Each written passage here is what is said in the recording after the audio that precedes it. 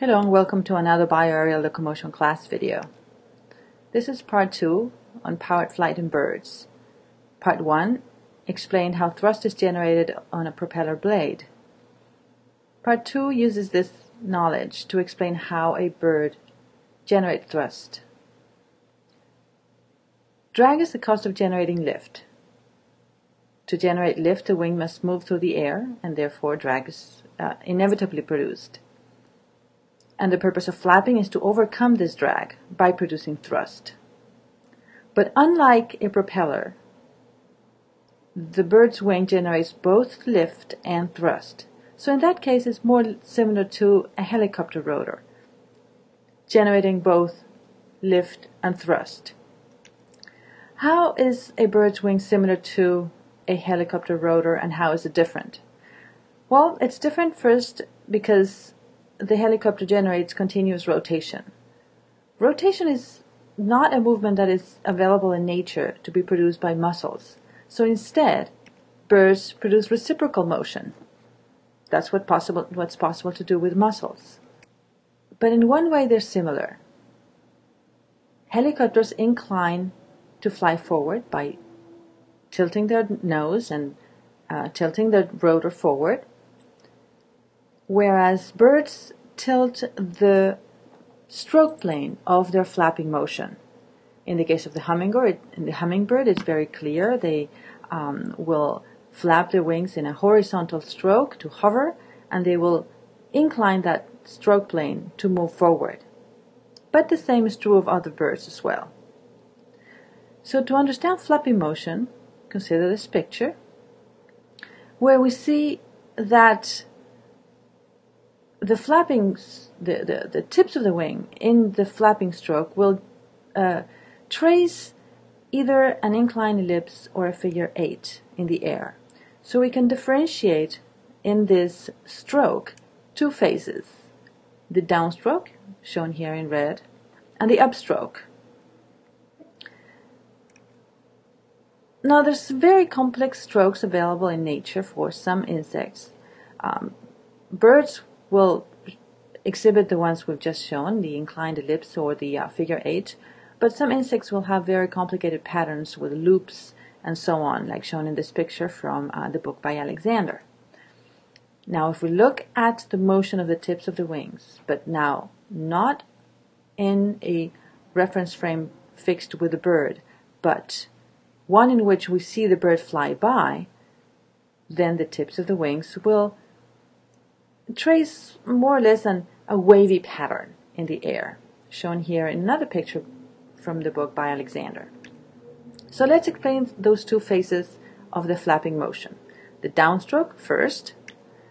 In the downstroke, this is the most important for generating most of the aerodynamic forces in the bird. We'll explain it in the following way. We combine the flight direction of the bird, moving forward here from left to right in the picture, with the instantaneous velocity downwards of the wing, here shown in the midpoint of the downstroke.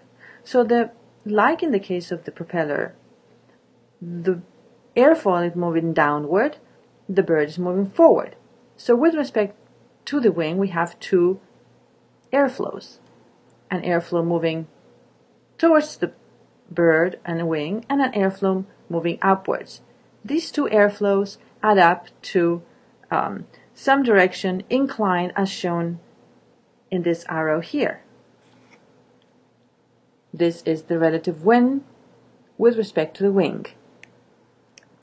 So now consider that on this section of the wing, lift is a force that is generated always perpendicular to the flow direction. So lift is here drawn perpendicular to the flow direction.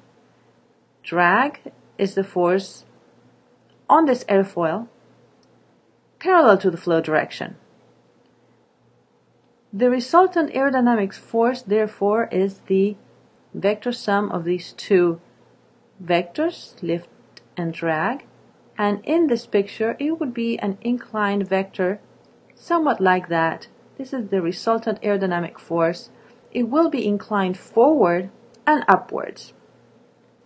Now if I look at this resultant force again, inclined forward and upward in our picture, I can decompose it again, but now in two forces, one horizontal and one vertical, such that the horizontal component is the thrust.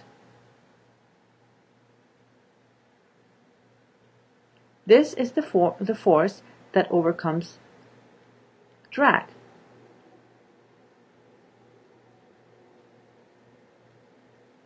On the bird. The vertical component, here just labeled with the U letter,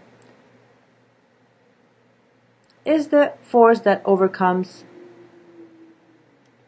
the weight of the bird.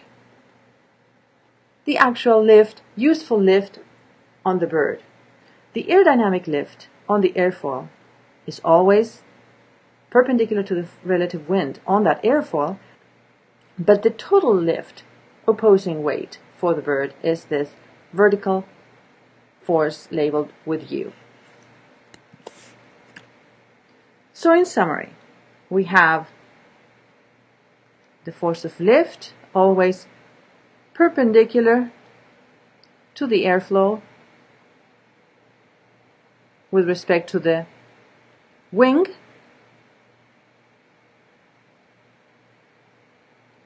the force of drag parallel to the airflow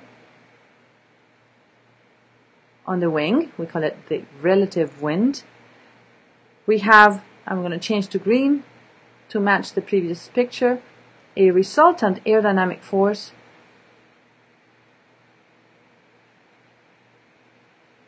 which is drawn here tilted forward and upwards, and this one produces thrust.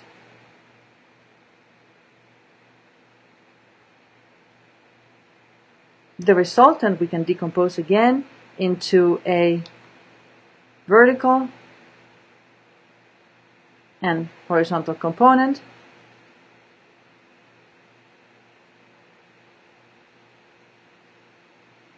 The vertical component opposes the weight of the bird,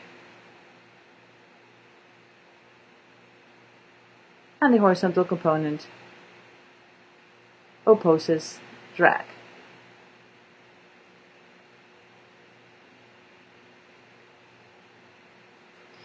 Another interesting thing is that the tip of the wing generates most of the thrust. Now if you look at the near body section here marked with the letter X, this near body section X, this is X right here, so this body section corresponds to this figure. In the near body section we have a very low flapping speed, similar to the case of the propeller. In the propeller we had tangential velocity, of course, increasing with radius, and so the tangential velocity due to the rotation of the propeller is quite low near the hub. In the case of the bird, the flapping velocity, the flapping speed, is quite low near the body. And so in this vector diagram over here, we have the forward speed, the relative wind due to the forward speed of the bird, and the flapping speed of the wind, generating this purple inclined relative wind on the wing, and lift perpendicular to the relative wind, drag parallel to the relative wind, and a resultant which in this case is actually tilted backwards. So it's generating negative thrust.